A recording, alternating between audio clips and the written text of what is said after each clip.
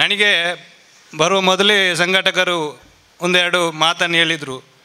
ನೀವು ಸೌಜನ್ಯ ಪ್ರಕರಣದಲ್ಲಿ ಸಂತೋಷ್ ರಾವ್ ಯಾಕೆ ನಿರಪರಾಧಿ ಮತ್ತು ಇನ್ನು ಮುಂದಿನ ಕಾರ್ಯ ಏನು, ಈ ಬಗ್ಗೆ ಮಾತಾಡಬೇಕು ಅಂತ ಹೇಳಿದರು. ಬಹುಶಃ ನೀವೆಲ್ಲ 2 ತಿಂಗಳ ನಂತರ ಜೂನ್ 16 ಜಜ್ಮೆಂಟ್ ಬಂದಿದೆ.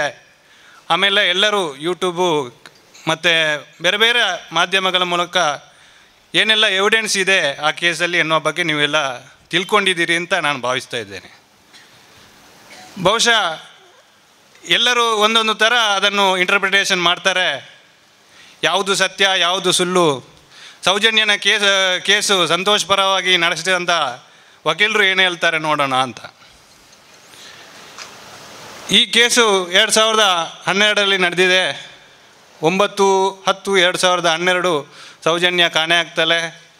ಮರುದಿನ 10ನೇ ತಾರೀಕು ಸೌಜನ್ಯನ ಮೃತದೇಹ ಅಲ್ಲೇ ಮಣ್ಣಸಂಕ ಪಕ್ಕ ಕಾಡಲ್ಲಿ ದೊರಕ್ತದೆ. ಯಾವುದು ಜಜ್ಮೆಂಟು ಬಂದಿದೆ ಮೊನ್ನೆ, ಆ ಜಜ್ಮೆಂಟಲ್ಲಿ ಕ್ಲಿಯರಾಗಿ ಹೇಳಿದ್ದಾರೆ ಯಾವ ರೀತಿಯಾಗಿ ಆ 2 ದಿನ 11 ಮತ್ತು 10 ಮತ್ತು 11ನೇ ತಾರೀಕು ಎವಿಡೆನ್ಸ್ಗಳನ್ನು ನಾಶ ಮಾಡಲಾಗಿದೆ ಅಂತ. ಈ ಆರೋಪಿಯನ್ನು ಬಂಧನ ಮಾಡಿರುವಂಥದ್ದು 11ನೇ ತಾರೀಕು ಸಾಯಂಕಾಲ 7 ಗಂಟೆ, ಸುಮಾರು 6-7 ಗಂಟೆ ಹೊತ್ತಿಗೆ ಸಾಯಂಕಾಲ. ಜಜ್ಮೆಂಟಲ್ಲಿ ಕ್ಲಿಯರಾಗಿ ಹೇಳಿದ್ದಾರೆ, ಮೊದಲನೇ 1 ದಿನ ಆದಂಥ ಅನಾಹುತ ಅಂದರೆ ಎವಿಡೆನ್ಸಲ್ಲಿ ಆದಂಥ ವೈಫಲ್ಯ ಏನಿದೆ ಅದರ ಪರಿಣಾಮವಾಗಿ ಈ ಕೇಸಲ್ಲಿ ಏನು ಸಾಕ್ಷ್ಯಗಳಿಲ್ಲ ಅಂತ. ಆದರೆ 11ನೇ ತಾರೀಕು ಅರೆಸ್ಟ್ ಆದಂಥ ಸಂತೋಷ್ ರಾವ್ ಅಷ್ಟೊಂದು ಪ್ರಭಾವಿ ಆಗಿದ್ನಾ ಅಂತ ನಮ್ಮದೆಲ್ಲರ ಪ್ರಶ್ನೆ. 10ನೇ ತಾರೀಕು ಎವಿಡೆನ್ಸ್ ಪೊಲೀಸ್ನವರು ಡಿಸ್ಟ್ರಾಯ್ ಮಾಡ್ತಾರಂತಾದರೆ 11ನೇ ತಾರೀಕು ಸಂತೋಷ್ ರಾವನ್ನ ಅರೆಸ್ಟ್ ಮಾಡ್ತಾರಂತಾದರೆ ಸಂತೋಷ್ ರಾವ್ ಅವರು ಅಷ್ಟೊಂದು ಪ್ರಭಾವಿ ಆಗಿರಬೇಕು ಒಂದು. ಇಲ್ಲಾಂದರೆ ಯಾವ ಕಾರಣಕ್ಕಾಗಿ ಎವಿಡೆನ್ಸನ್ನು ಡಿಸ್ಟ್ರಾಯ್ ಮಾಡಿದರು ಅಂತ, ಏನೆಲ್ಲ ಎವಿಡೆನ್ಸನ್ನು ಡಿಸ್ಟ್ರಾಯ್ ಮಾಡಿದರು ಅಂತ ಪೊಲೀಸ್ನವರ ಸ್ಟೋರಿ. ನಮ್ಮ ರಾಜ್ಯದ ಉನ್ನತ ಏನು ತನಿಖಾ ಸಂಸ್ಥೆ CID ಅವರು, ಆಗಿನ CID ಈಗಿನ COD ಅವರು ತನಿಖೆ ಮಾಡಿ ಚಾರ್ಜ್ ಶೀಟ್ ಹಾಕಿದ್ದಾರೆ. ಆಮೇಲೆ ಅದು ಸಾಕಾಗಲ್ಲ ಅಂತೇಳಿ CBIಗೆ ಹೋಯಿತು, CBIನವರು ಚಾರ್ಜ್ ಶೀಟ್ ಹಾಕಿದ್ದಾರೆ. CBI ದೇಶದ ಉನ್ನತ ತನಿಖಾ ಸಂಸ್ಥೆ, ಅದರ ಬಗ್ಗೆ ನಾವು ಕ್ವಶನ್ ಮಾಡುವಾಗೇ ಇಲ್ಲ.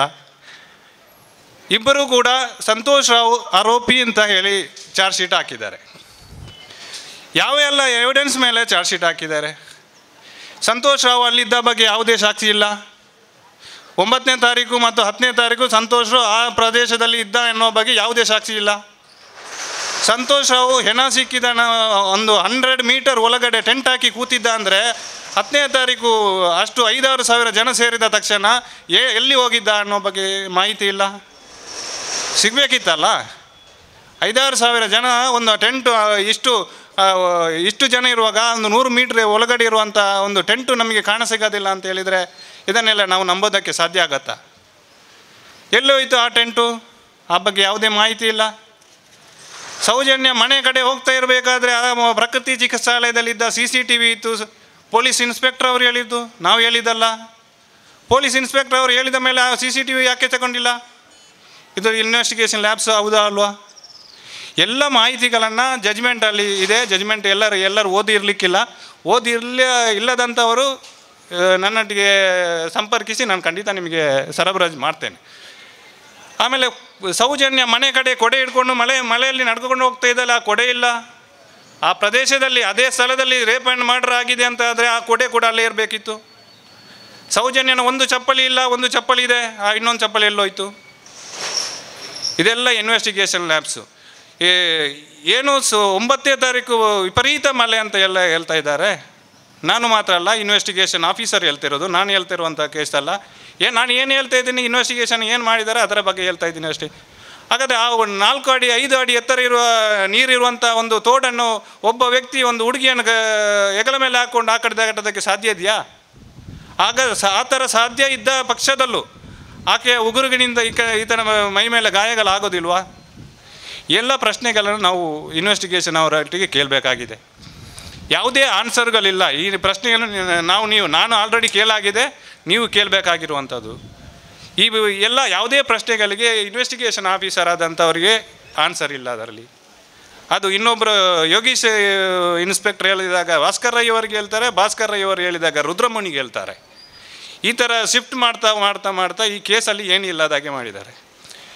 6 ಗಂಟೆಗೆ ಪೋಸ್ಟ್ ಮಾರ್ಟಮ್ ಸ್ಟಾರ್ಟ್ ಆಗುತ್ತೆ, 6 ಗಂಟೆಗೆ ಪೋಸ್ಟ್ ಮಾರ್ಟಮ್ಗೆ ಬಾಡಿ ಹೋಗುತ್ತೆ, 7 ಗಂಟೆಗೆ ಸ್ಟಾರ್ಟ್ ಮಾಡ್ತಾರೆ.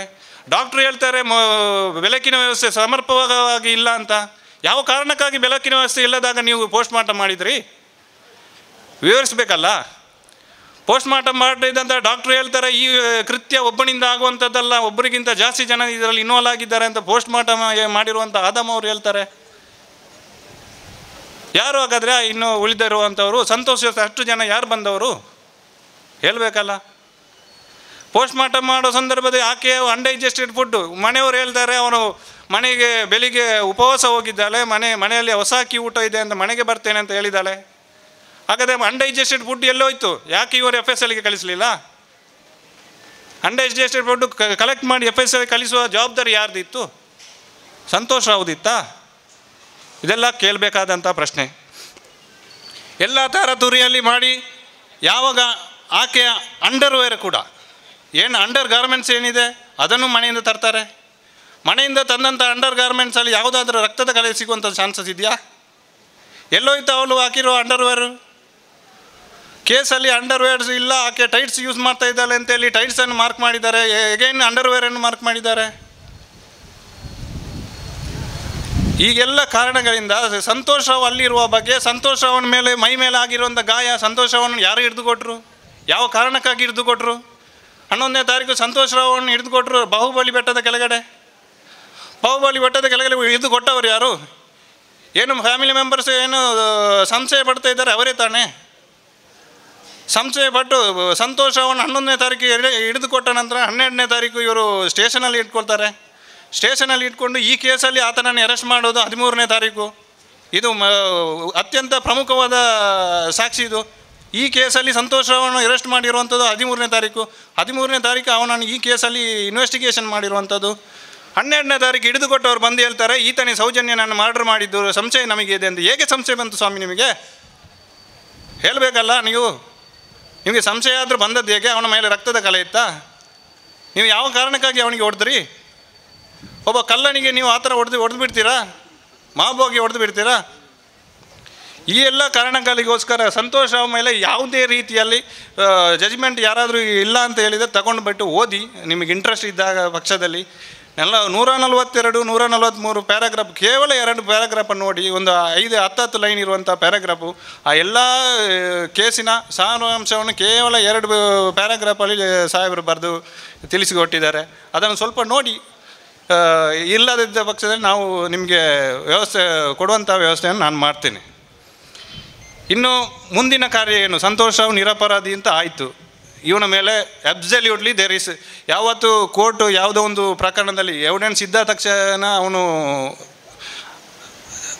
ಏನು ಅಪರಾಧಿ ಅಂತ ಹೇಳೋದಕ್ಕೆ ಬರೋದಿಲ್ಲ. ಅದು ಚೈನ್ ಆಫ್ ಎವಿಡೆನ್ಸ್ ಏನಿದೆ ಅದು ಪ್ರೂವ್ ಆಗಬೇಕು ಅಂತ ಕೋರ್ಟಿನ ನಿಯಮ.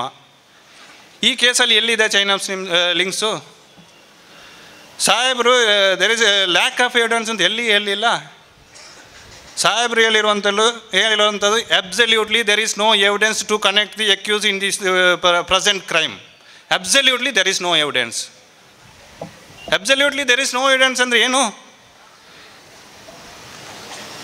ಇನ್ನು ಇತ್ತೀಚೆಗೆ ಸೋಷಿಯಲ್ ಮೀಡಿಯಾಗಳಲ್ಲೆಲ್ಲ ಮಂಪರ್ ಪರೀಕ್ಷೆ ಅಂತ ಬಂತು. ಸಂತೋಷ್ ರಾವ್ ಮಂಪರ್ ಪರೀಕ್ಷೆಗೆ ಒಪ್ಪಲಿಲ್ಲ. ಸ್ವಾಮಿ, ಸಂತೋಷ್ ರಾವ್ ಮಂಪರ್ ಪರೀಕ್ಷೆ ಒಪ್ಪುವಂಥದ್ದು ಬಿಡುವಂಥದ್ದು ಅವನ ಇದು ಕಾನ್ಸ್ಟಿಟ್ಯೂಷನ್ ಪ್ರಕಾರ ಅವನಿಗೆ ರೈಟ್ಸ್ ಇದೆ. ಅದನ್ನು ರಿಜೆಕ್ಟ್ ಮಾಡ್ಬೋದು ಅಥವಾ ಒಪ್ಪಬೋದು, ಅದು ಅವನ ರೈಟ್ಸು. ಅದು ಒಂದು ಕಡೆ ಇಟ್ಕೊಳ್ಳಿ. 2 ಇನ್ವೆಸ್ಟಿಗೇಷನ್ ಏಜೆನ್ಸಿಗಳು ಚಾರ್ಜ್ ಶೀಟ್ ಹಾಕಿದ ಮೇಲೆ ಅದರಲ್ಲಿ ಸಂತೋಷ್ ರಾವ್ ಅವರ ಮಂಪರ್ ಪರೀಕ್ಷೆ ಮಾಡಲಿಲ್ಲ, ಆ ಕಾರಣಕ್ಕಾಗಿ ನಮಗೆ ಎವಿಡೆನ್ಸ್ ಸಿಗಲಿಲ್ಲ, ಅದಕ್ಕೋಸ್ಕರ ನಾವು ಚಾರ್ಜ್ ಶೀಟ್ ಹಾಕಿದ್ದೇನೆ ಅಂತ ಎಲ್ಲಿ ಅದು ಮೆನ್ಷನ್ ಮಾಡಿದ್ದೀರಾ? ಇಲ್ಲ. ಕೇವಲ ಒಂದು 2 line investigation officer, CBI investigation officer ಹೇಳಿರುವಂಥದ್ದು Santosh ರಾವಿಗೆ notice ಕೊಟ್ಟಿದ್ದೇವೆ, ನೋಟಿಸ್ ಕೊಟ್ಟಿದ್ದಕ್ಕೆ ಅವನು ರಿಪ್ಲೈ ನೋಟಿಸ್ ಕೊಟ್ಟಿದ್ದೇನೆ, ನಾನು ತಯಾರಿಲ್ಲ ಅಂತ. ಎಲ್ಲಿದೆ ರಿಪ್ಲೈ ನೋಟಿಸು? ಮಾರ್ಕ್ ಮಾಡಬೇಕಲ್ಲ ಇನ್ವೆಸ್ಟಿಗೇಷನ್ ಆಫೀಸರ್ ಜವಾಬ್ದಾರಿ ಏನು? ಆ ರಿಪ್ಲೈ ನೋಟಿಸನ್ನು ನೀವು ಮಾರ್ಕ್ ಏನಕ್ಕೆ ಮಾಡಿಲ್ಲ? ನೋಟಿಸ್ ಕೊಟ್ಟಿರೋ ನೋಟಿಸನ್ನು ಏನಕ್ಕೆ ಮಾಡಿಲ್ಲ? ಇನ್ನೊಂದು ಏನು ಪ್ರೊಸೀಜರು ಮಂಪರ್ ಪರೀಕ್ಷೆಗೆ? ಪ್ರೊಸೀಜರ್ ಏನು? ಮಂಪರ್ ಪರೀಕ್ಷೆಗೆ ಇನ್ವೆಸ್ಟಿಗೇಷನ್ ಏಜೆನ್ಸಿಯವರು ಕೋರ್ಟ್ ಮುಂದೆ ಅಪ್ಲಿಕೇಶನ್ ಹಾಕಬೇಕು, ನೀವು ಡೈರೆಕ್ಟಾಗಿ ಹೋಗೋದಕ್ಕೆ ಆಗೋದಿಲ್ಲ. ಕೋರ್ಟ್ ಮುಂದೆ ಅಪ್ಲಿಕೇಶನ್ ಹಾಕಿದ್ದಾಗ ಕೋರ್ಟು ಅಕ್ಯೂಸ್ಡ್ ಕಡೆಗೆ ನಿಮಗೆ ನೋಟಿಸ್ ಕೊಟ್ಟು ನೀವು ಈ ಮಂಪರ್ ಪರೀಕ್ಷೆಗೆ ತಯಾರಿದ್ದೀರಾ ಇಲ್ವಾ ಅನ್ನೋ ಒಂದು ಕೋರ್ಟ್ ಹಾಲಲ್ಲಿ ಡಿಸೈಡ್ ಮಾಡುವಂಥದ್ದು. ಇನ್ವೆಸ್ಟಿಗೇಷನ್ ಡೈರೆಕ್ಟಾಗಿ ನೋಟಿಸ್ ಕೊಡುವಂಥ ಪ್ರೊಸೀಜರ್ ಇಲ್ಲ. ಒಂದು ವೇಳೆ ಕೊಟ್ಟಿದ್ರೂ ಯಾವ ಕಾರಣಕ್ಕಾಗಿ ಈ ಕೇಸಲ್ಲಿ ಮಾರ್ಕ್ ಮಾಡಲಿಲ್ಲ, ಅದು ಇನ್ವೆಸ್ಟಿಗೇಷನ್ ಆಫೀಸರ್ ಅದನ್ನು ಎಕ್ಸ್ಪ್ಲೇನ್ ಮಾಡಬೇಕು ನಮಗೆ. ಈ ಎಲ್ಲ ಕಾರಣಗಳಿಗೋಸ್ಕರ ವರ್ಷ ಸ್ಟೇಟ್ಮೆಂಟು 3 ಜನ 4 ಜನ ಅಲ್ಲಿ ಇದ್ದರು 1:30-2 ಗಂಟೆ ಹೊತ್ತಿಗೆ. ಯಾವ ಕಾರಣಕ್ಕಾಗಿ ವರ್ಷನನ್ನು ಬಿಟ್ಟರೆ ನೀವು CBIನವರು ವರ್ಷ ನಿಮಗೆ ಅದು ಮೆಟೀರಿಯಲ್ ವಿಟ್ನೆಸ್ ಅಂತ ಅನಿಸಲೇ ಇಲ್ವಾ? ವರ್ಷ ಬಿಟ್ಬಿಡಿ. ಸೌಜನ್ಯನ ಜೊತೆಗೆ ಆಕೆಯ ಕ್ಲಾಸ್ಮೇಟ್ ಆದ ಅಶ್ರತ್ ಖಲೀದ್ ಅನ್ನುವಂಥ ಹುಡುಗಿ ಬಸ್ಸಿಂದ ಇಳಿದಿದ್ದಲ್ಲ, ಆ ದಿನ ಬಸ್ಸಿನಿಂದ ಇಳಿದಂಥ ಒಬ್ಬ ಹುಡುಗಿ ಹೆಣ್ಣೋ ಗಂಡೋ ಅನ್ನುವ ಬಗ್ಗೆ ನಿಮಗೆ ಗೊತ್ತಿಲ್ಲ ಅಂತ ಹೇಳಿದರೆ ನೀವು ಯಾವ ಲೆವೆಲಿನ ಇನ್ವೆಸ್ಟಿಗೇಷನ್ ಮಾಡ್ತಾಯಿದ್ದೀರಿ? ಯೋಗೇಶ್ ಕುಮಾರ್ ಅವರಿಗೆ ಅಶ್ರತ್ ಖಲೀದ್ ಅನ್ನೋಂಥ ಹುಡುಗಿ ಹೆಣ್ಣೋ ಗಂಡ ಅನ್ನುವ ಬಗ್ಗೆ ಮಾಹಿತಿ ಇಲ್ಲ.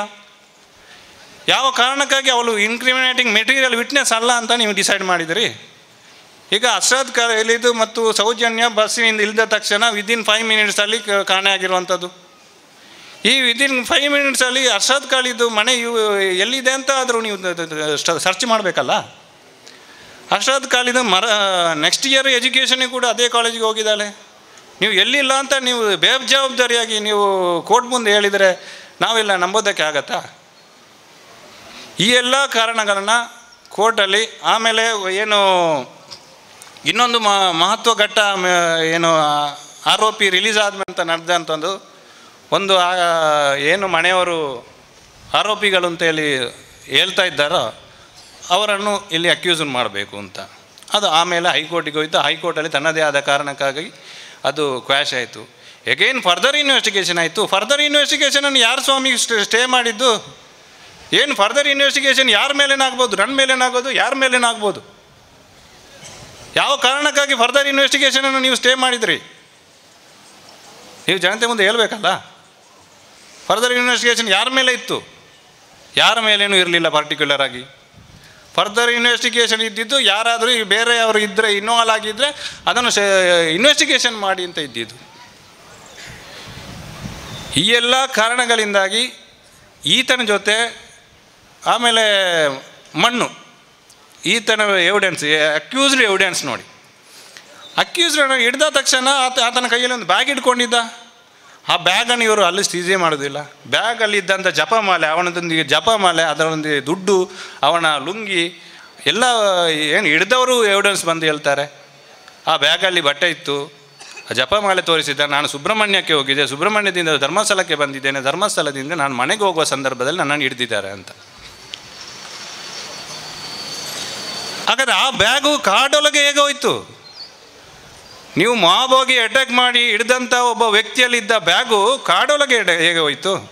ಅದು ಯಾರು ತಗೊಂಡೋದ್ರು ಹೇಳಬೇಕಲ್ಲ ಇನ್ವೆಸ್ಟಿಗೇಷನ್ ಆಫೀಸರು.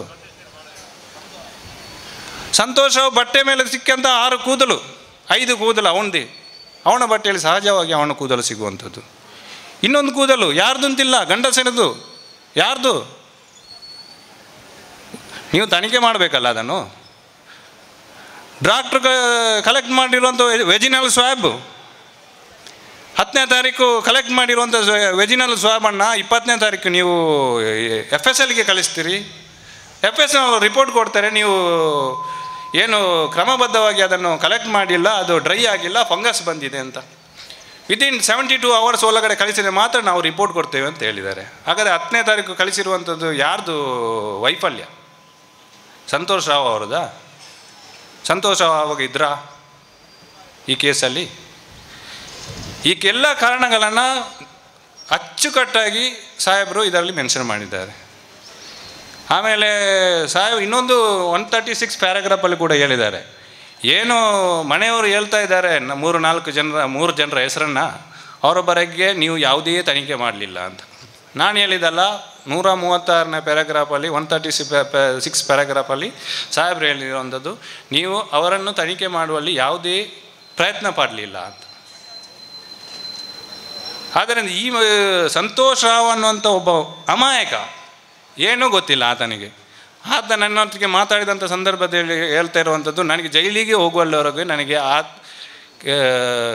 ಸ್ಥಳದಲ್ಲಿ ಆ ಥರ ಒಂದು ಘಟನೆ ನಡೆದಿದೆ ಅಂತ ಗೊತ್ತಿಲ್ಲ ನನಗೆ ಅಂತ. ಜೈಲಿಗೆ ಹೋಗುವಲ್ಲವರೆಗೂ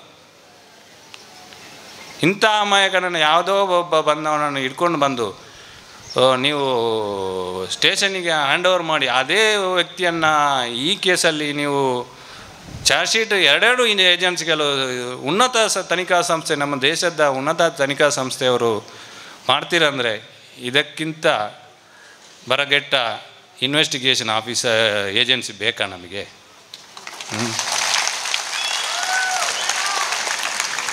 ಎಲ್ಲ ಕಾರಣಗಳನ್ನು ಅಚ್ಚುಕಟ್ಟಾಗಿ ಸಾಹೇಬರು ಈ ಜಜ್ಮೆಂಟಲ್ಲಿ ಮೆನ್ಷನ್ ಮಾಡಿದ್ದಾರೆ. ಆಲ್ರೆಡಿ ಅಪೀಲ್ ಪೀರಿಯಡ್ ಕೂಡ ಮುಗಿದೋಗಿದೆ.